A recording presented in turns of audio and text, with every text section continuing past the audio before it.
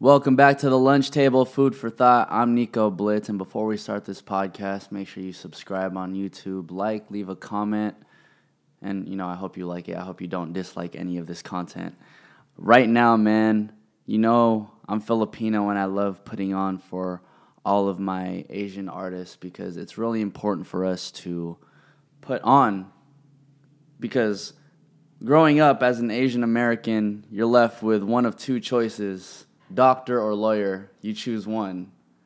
But it's amazing to see other people like myself really push music and the arts. So right now, I have somebody coming all the way from Japan, currently lives in New York. She's on her third album right now. It's called The Truth. She's a progressive soul singer, man. She goes by the name of Nao Yoshioka. Now, what's happening? What's good? How's life? It's been great. Thank you so much for having me. No, thank you. I mean, let me just say this. Arigato. Arigatou gozaimasu. I could never get the second word right. Gozaimasu? Gozaimasu. Yeah, I could never get that right because my girlfriend's Japanese, as I told you. And whenever I try to say Japanese words, she's like, no, you're saying it wrong. You're a disgrace to the Japanese culture. I was like, I don't know. I'm just trying to say it how I want to say it. Oh, but if you say arigato, it's like thanks. Yeah. So it's fine. Arigato. Arigato. Arigatou gozaimasu. So now, you looked at me very weird when I said, you have two choices. You're either a doctor or a lawyer. Why does that stun you? I mean, I grew up in Japan, and after 20, I moved to. I came to United States as a first time. So I've never really experienced how Asian American, how they grew up and American people look at them. And so it was new things for me. So then what was your life growing up prior to coming to the United States? How did your parents raise you? My parents has a art background. Okay. So my mother is dress designer and my father is interior coordinator. So my mother wanted me to become an artist. And so I have two sisters and they're a painter. Oh, wow. So I thought I'm going to become a painter. Yeah. But when I become 15 years old, I joined a band and started to sing in front of people. Yeah. And that's where I found this is what I have to do. That's cool. What was your band called? I don't even... What was it? It was like a silly name or something. Yeah. Man, no, you can't remember what it was called? I'm interested. なんだったっけな? I need time. It's all good. Okay, so it's been a long time. So then you were the lead singer of your band. Yes. Okay. Mm-hmm. And did you know you always wanted to be like that, the lead singer? How did that come about? So like I said, my family has an art background. So I was always painting or making something in my house. But secretly, I was practicing a song in my bathroom or a toilet. Because I was so ashamed to say, I want to become a singer. Yeah. Because, no one in my house really interested in music. Yeah. I mean, they love R&B and soul music. That's where I got all the influences. But I was a little bit afraid to say it. Well, yeah. Well, why were you afraid, though? Was it because... I mean, at the school, there's a moments where we have to write down our dreams on the paper. Okay, yeah. So I wrote down I want to become a singer, and my friend told me that, what? You want to be a singer? No, and you're not. Like, you're crazy. Yeah. Then she erased and wrote down painter. So I was like, okay. At the time, I realized, maybe I shouldn't say it. Because I grew up in Osaka, Japan. Yeah. And my people surrounded me into art, not music. So that's where I thought, maybe I have to hide it. But when I became 15 years old, it's like I had a feeling that I've never felt before when I draw in the art. When I sing in front of people, I had a very, very special feeling. So, So at 15 years old, you were comparing the feelings you were getting between painting and actually performing in front of people. Yeah. I mean, I was in art school. So, but yeah, I found music was the one. So then when was your first performance? It was the it was 15 years old, I think. Yeah, Yeah, that was at the a while. school. Okay. Oh, at the school. Yeah. Okay. That's cool. So then it wasn't like a talent. It was a talent show at school, or it was just. Yeah, that's kind That's of. cool. No, I mean, that's like cool. It was like a festival at the school. I don't know how to say it, but Yeah, that's cool. Because I remember growing up when I wanted to be like a rapper and whatnot, performing in front of like just a small crowd of people, and the people you grew up with. I was like, yeah, I'm kind of nervous, but it's fun.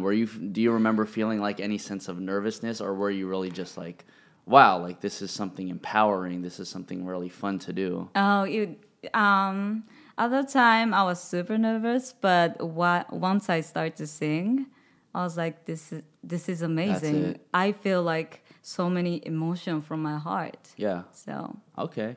So, it's interesting because I feel like neo soul, that originated in like the United States, I believe, soul music and whatnot. And every time I had went back to the Philippines or other parts in Asia, they were extremely late on music. You know what I mean? Like, I don't think they knew about Michael Jackson until Michael Jackson actually died.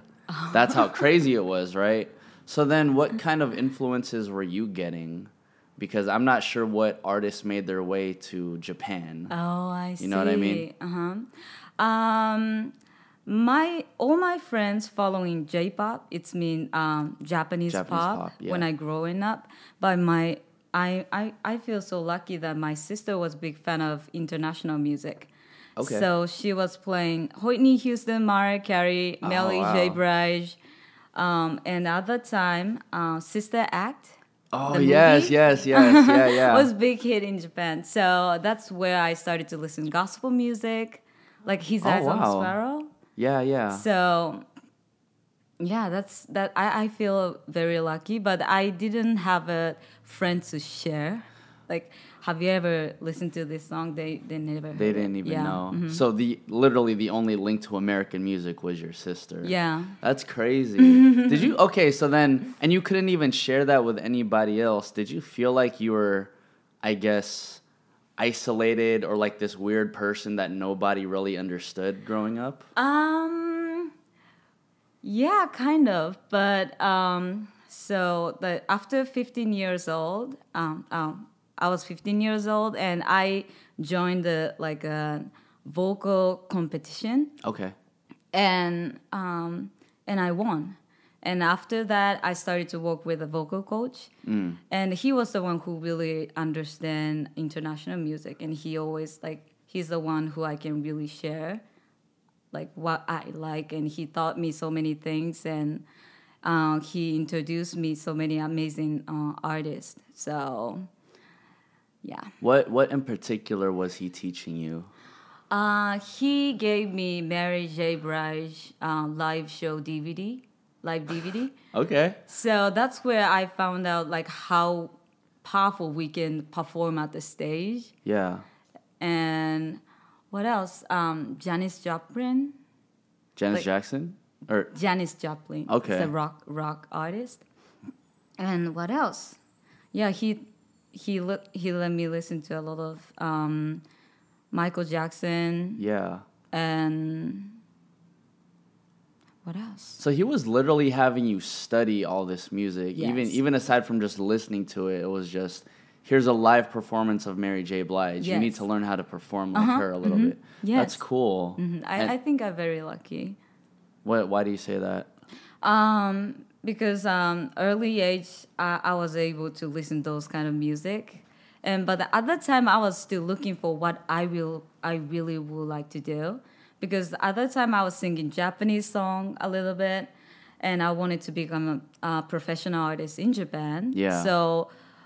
So I tried to sing pop music and tried to sing rock music and tried to sing so many genre and didn't know what I'm looking for.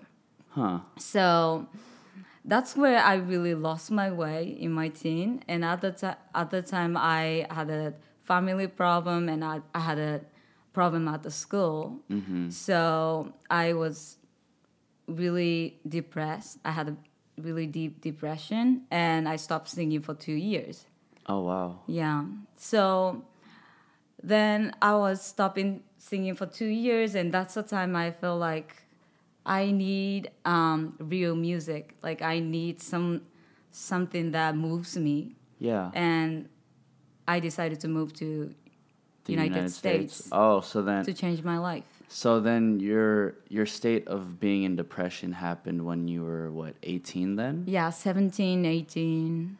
That's crazy. So then what were you doing within those 2 years before you moved out here? I was staying at home and crying. Wow. So it was like darkest period of my life.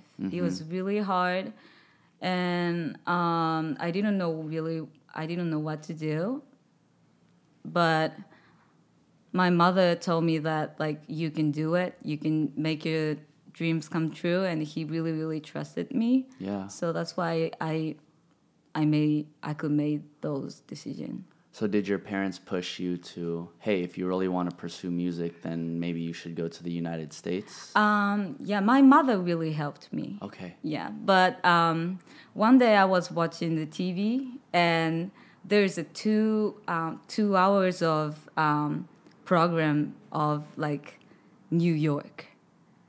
So I didn't know where to go, but I got inspiration. Maybe I should go to New York. Like if I go there, maybe amazing things will happen in my life. I didn't know. I've never went to any other country before.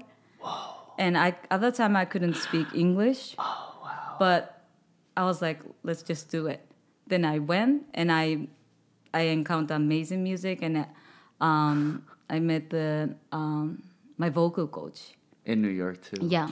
You know, let me tell you this about you. You are crazy. you are fucking crazy. Like, and I commend you on that, because just that little section of your life, right? You didn't know English. You never been anywhere outside of Japan. Yeah. And you go to the most difficult city in the United States to try to pursue music. Yeah. Like, you are fucking crazy. No, I say thank you?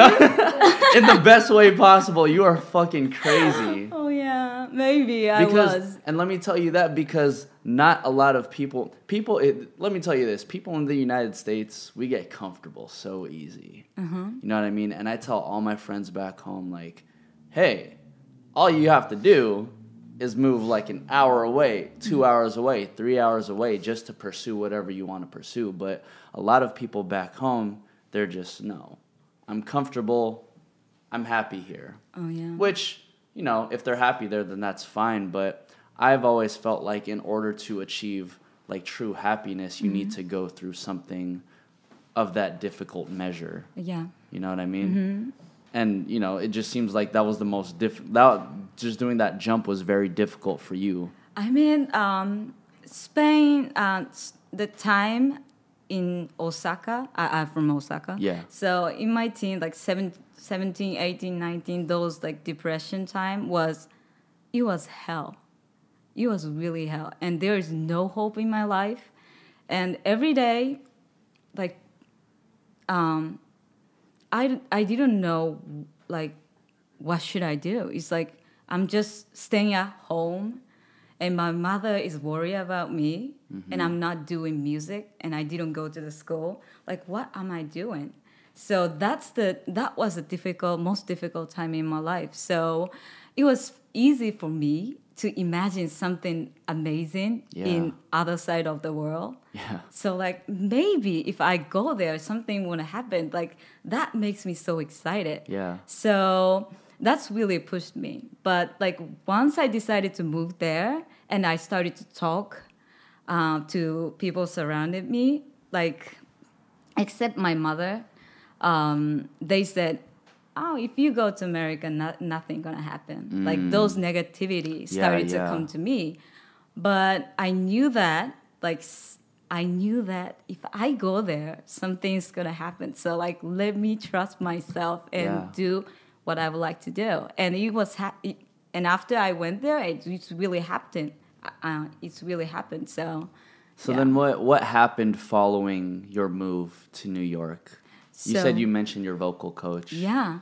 So after I moved to United States, and I thought something's gonna happen immediately, but it didn't really happening. And I was working in the city, and I tried to find like friends, or maybe something is gonna happen, but didn't happen. And I started to send a message to the at that time there is a SNS called Mixi. It's like a Japanese version of Facebook. Okay. So I sent all the people who lived in New York and knowing music industry. I sent everyone about I'm Nao Yoshioka and I'm doing music. I'm a singer. And I just came here. I cannot speak English. I don't know what to do. Like, do you know anything about music industry in New York? And some of them sent me back the message, and she said, I know really nice vocal coach, and why don't you go there? And that's where I found out my that's how I met with your my vocal coach. Yeah. Okay. And then how was your vocal coach helping you like afterwards? Like, I mean, aside from like training your voice, obviously. So he taught me how much I have to work, make an effort to be able to express my feeling. And he suggested me to go to the audition of Apollo Theater Amateur Night. Okay. And yeah, because of him, I could have done so many things in New York. I got the second place of Apollo Theater Amateur Night and running up to the top dog. That was biggest thing happening in New York. Yeah. That's crazy. Congratulations. Thank you. So yeah, I'm so grateful because Japanese singer biggest struggle is language barrier. So when the vocalist would like to sing in English, pronunciation is totally different. Yeah. So it's so difficult to, even though we have a feeling to express, it doesn't come out because of the language barrier. Yeah. So he really taught me how to express myself, and I really learned how to sing properly and pronunciation because of him. Yeah.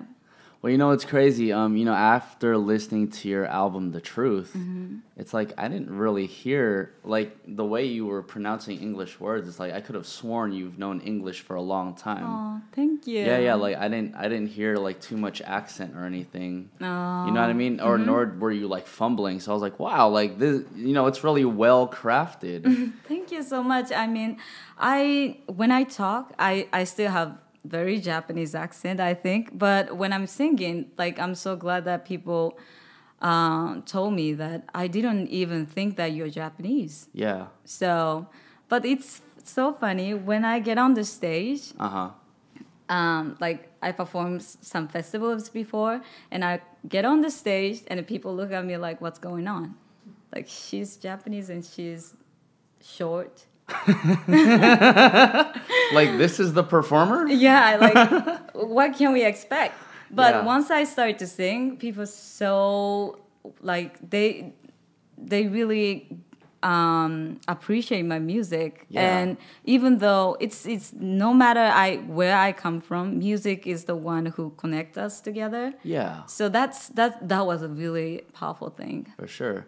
And, that goes back to a conversation I was having with you prior to this interview where I was saying at the 88 Rising Festival, I would just hear people speaking Japanese or Korean or, like, whatever dialect. And even though I didn't understand, it's like the power of music is just, it doesn't matter what language you speak. If you're just able to enjoy yourself and vibe to something, like, that's all that matters with music. Yes, definitely. I used to be scared of what people gonna judge me because of this English is my second language, Yeah. and I came from Japan. But I think that's what makes me special. I think Yes. like past 2 years was huge turning point in my life. Like I moved to United States. That was the huge one, and 2 years ago, I really didn't have a confidence. I was so scared of like judgment, like Yeah. because I'm very Japanese. Yeah. Maybe I should dress like American, or like should I should I talk like American? But I truly could believe that the power of music is. I grew up in Japan, but music really, really saved me. And do you know the song "A Change Is Gonna Come" by Sam Cooke? I don't. Okay, the song is the lyrics is very powerful. It's been a long, long time coming, but I know a chance gonna come. Oh yes, it will. So those lyrics, every time I sing these lyrics, maybe believe that change is gonna come. Even though I'm suffering or I'm having difficult times, I break all the boundaries and I will make it happen. Yeah. So that's how music really saved my life. Wow. That's why I'm singing soul music. Yeah. I'm singing soul music not because of like it's cool. There's a reason behind, and I feel like people really feel it through my music. Well, I mean, it's called soul. Yes. If the artist, if you now is not really presenting your soul, then nobody else is going to feel it. Yes. You know what I mean? And even just that sounded like a song that you wrote. You know what I mean? Like just the way you sang it, but it's just like it's one of those things where it's like I really felt that just right now, and I'm like, wow, like, you know what I mean? Yes. It's a really good feeling knowing that your music is able to impact someone through a language barrier, through whatever. Yes. You know what I mean? It's an amazing feeling. That's why I think even before I got into hip hop, I was like really into R&B and soul because like, you know, it allowed me to just like cuddle up. Oh, It allowed me to just like be sad if I wanted to be sad. It allowed me to be Yes. happy when I wanted to be happy. Yes. And Yeah, when I would like to cry, I listen to soul music. Oh.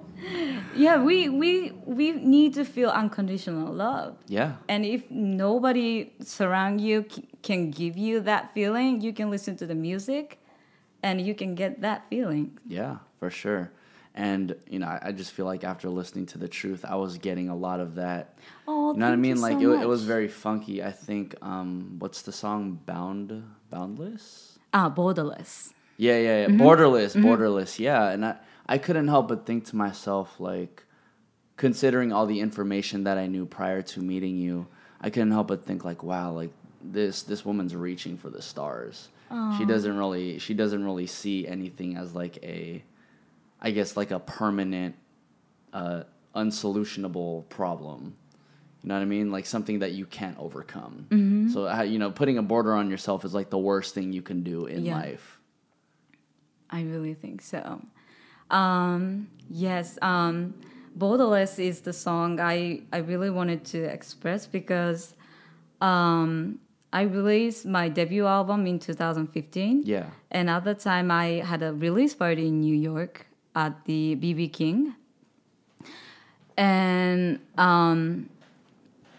at the venue, there were mixed up races. Yeah. There were Caucasian, there were African American, there were Asian people out there. But the once music started, there was a moment where we just felt the music, and that's the time I knew that music is like music unites us as one. Yeah. But at that moment, I really felt, oh my God, this is it. I mean, music can be that powerful. I didn't know it. I didn't really I always wanted to believe that, but I've never really experienced before. So that's really wanted to express that. Why is it important for you to, I guess, want to unite people? For example, yeah, go ahead. Yeah. Because I feel like if you, I grew up in Japan, Osaka, and everybody speaks Japanese, but I always had the feeling where I can connect with people by music, and music is about freedom and love. That's how I feel. But I was looking for that, but I couldn't really find it in Japan. But I found it in United States when I'm performing there, and I feel like so many amazing vocalists in Japan who has the same feeling, but they just don't have a support. And I feel like so many people gave up because of the language barrier or like how the Japanese music industry works, and I don't want that anymore. Because world became more 多様性 diversity. Okay. Diverse. Yeah. And internet is everywhere, so you can influence by so many different culture and music, and I don't want them to stop because of the their culture, like how the world works. If you have the feeling, you can do it, anything you want. Yeah. So that's a feeling I always have, but I couldn't really see the person who've done it before in the music industry. So I felt like I really wanted to do it. Okay, so you want to be the bridge. You want to be that leader to tell other like, Japanese artists like, hey, it's okay if you want to do this music, but you should also branch your stuff out to the rest of the world, because there's many more people in the world who can be affected other than everybody who are just in Japan. Yes, definitely. Wow. That's a really good mission, honestly. Thank you. It's really good. And do you feel like there's more pressure on you because you're trying to become that person? Or do you not necessarily think about it too much? No. But I don't really think about it. I don't have any pressure, but I have a big hope right now. Yeah. If I have to stay in Japan and do my music domestically, that's gonna be the pressure for me. Yeah. Because there is no freedom for me. Mm-hmm. So right now I just moved to United States, and I'm going to make my 4th album. And there we go. Yeah. What's that one gonna be called? So we just started, so we have to. We're still on the process. Oh, okay, but okay. Yeah. At least we know something's coming. Oh yeah. Yeah. But so my next records, past 2 years, like I said, was big turning point, and I really needed real music. Like, there is so many new music out there, but I couldn't really find the music moves me strongly. So I started to listen to Anita Baker and Aretha Franklin. Oh wow! And when I listened to those music, I just wanted to cry for no reason. Huh? And that's the like strong emotion. That's what I was looking for. So for my next album, it has to be emotional for sure. Yeah. And something so natural and organic in some way.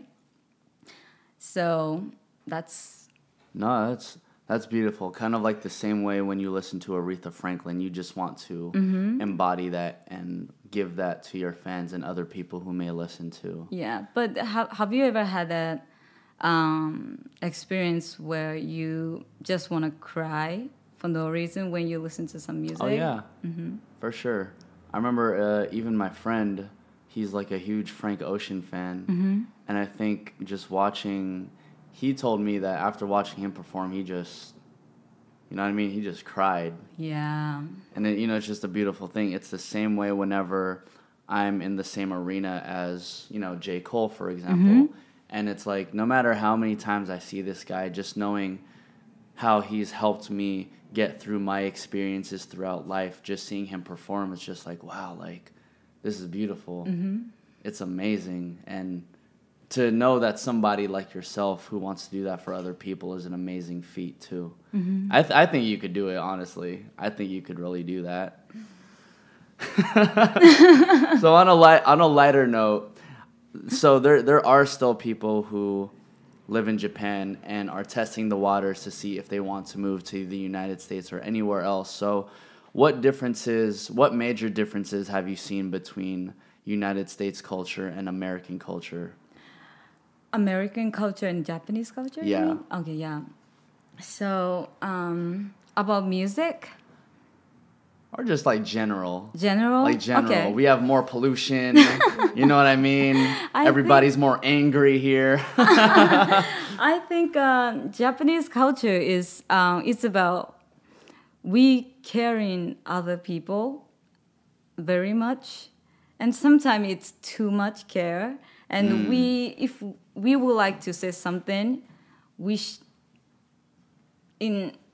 if I want to say no to you, I don't say no. Oh, okay. I always like go around a little bit and maybe not this time. Yeah, blah, blah, blah, yeah. Because I care. That's I see this is Japanese culture, and sometimes it's amazing because people care for you, and when you go to the like supermarket or whatever, people smile at you because like we caring each other, and that's the beauty of Japanese culture, I think. But American culture is more straightforward. You have to say no or yes directly. So that's the big thing. And music culture has really big difference too.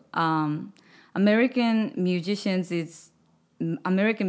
is more about improvisation, like feeling each other, and you have to come up in the moment. But the Japanese culture is more you have to play certain chords, you have to play certain hits to express their feelings.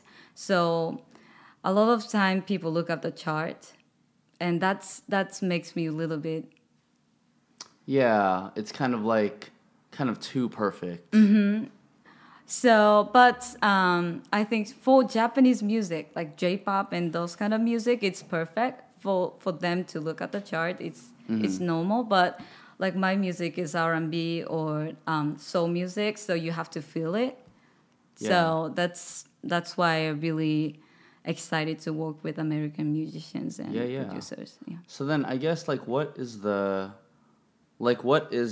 benefit of working the way like Japanese musicians do, because everything's so perfect and everything's so on point? Like what are the benefits and what are the negatives that also come with that?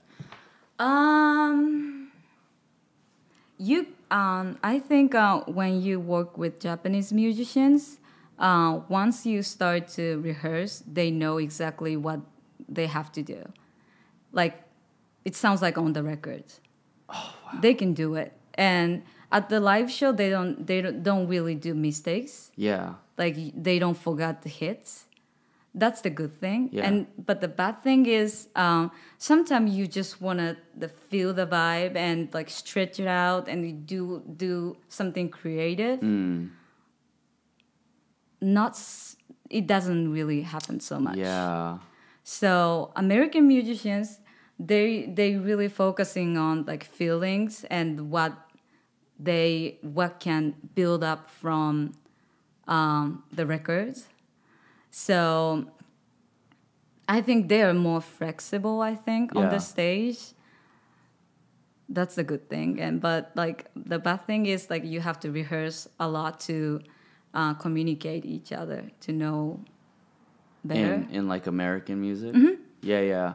I totally feel that, because I feel like American music... Oh, I will give you a perfect example now that I just thought about this, right? So I have I have two friends, both musicians. One's a rapper, one's a singer.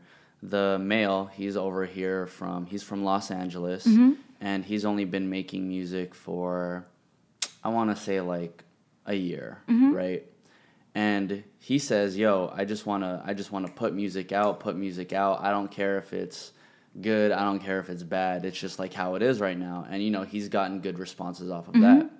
His girlfriend, she's from Korea, and how she was raised, she was more like, "No, I need to perfect everything. Everything is like super on point, and like one music feels good and the other music sounds really, sounds good." And you know what I mean? Just seeing those two differences alone kind of relates to how you're saying in American music. It's like, yes, it's a lot of good feeling, but that doesn't always translate that it's like good quality music. Whereas in Japan, it's like, yeah, it's perfect music, but you don't get that feeling. Oh yeah.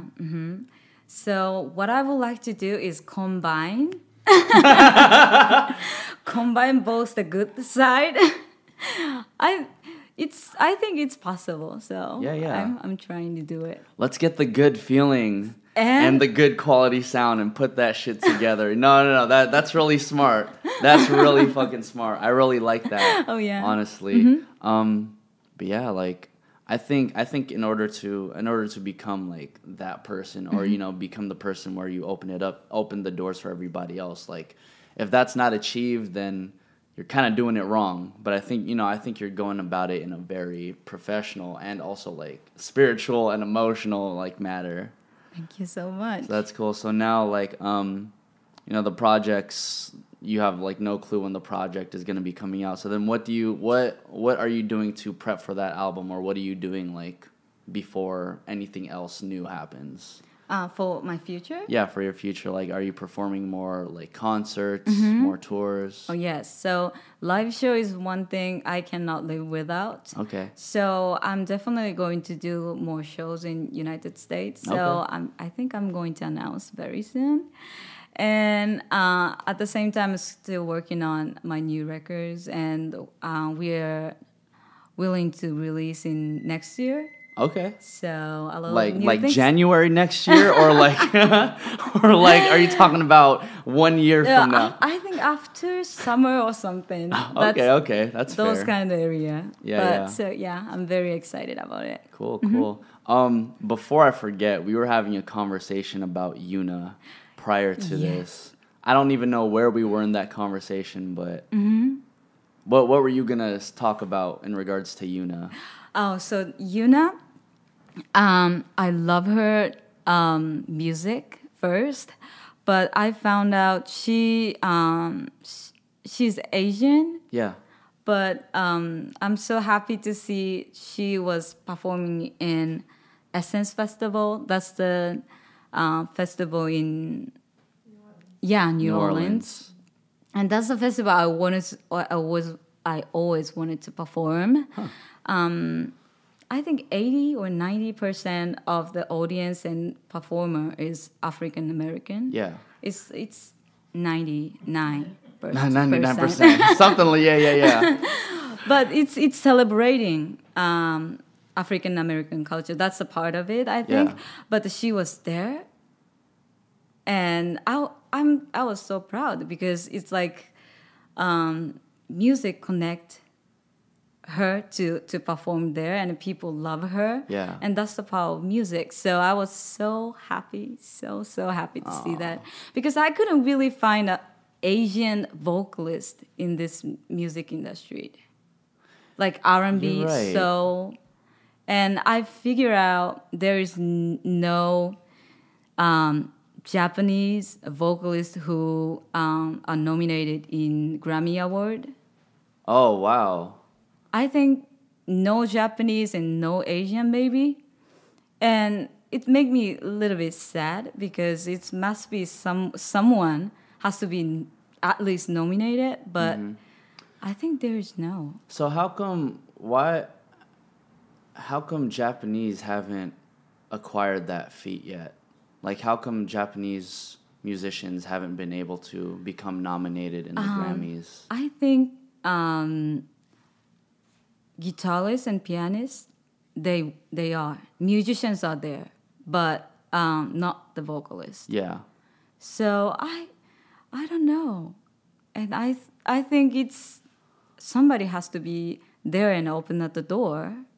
So this year I submit my album to Grammy Award first time in my life, and I don't know what's gonna happen, but I would like to knock the door. Yeah. I mean, at least you're trying. Yeah. At least you're trying, and that's the important thing. I mean, it's kind of like a blur to me too, because I think the fact that like your family is so art driven, and there's a lot of music coming out from Japan, it really just shocks me that nobody's been nominated for a Grammy from Japan, or like a Japanese vocalist. Do you think there's just not enough people who want to do it, or? I think there is no one done it before. That's why, like, even though they're amazing vocalists are in Japan, but not so many like record labels support their dreams yet. But I think, like I do, there's so many people who would like to achieve that.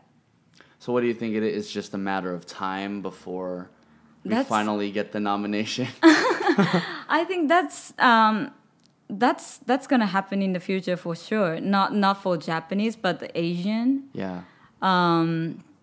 That's how I believe. Okay. Well, I hope you get the first Grammy nomination. Thank you. Nao Yoshioka, it's a pleasure to meet you. Thank you so much. So let everybody know where they could find you and they could find your music online. Okay. I have a official website, naoyoshioka.com, naoyoshioka.com. And I have a Twitter and a Facebook and Instagram, and also my music on Spotify and Apple Music and everywhere. So nice. Thank you so much. Nao Yoshioka, I'm Nico Blitz. This is The Lunch Table. Amazing conversation, and it's a pleasure to have you here. How do you say, is it sayonara? Yeah, sayonara. Sayonara.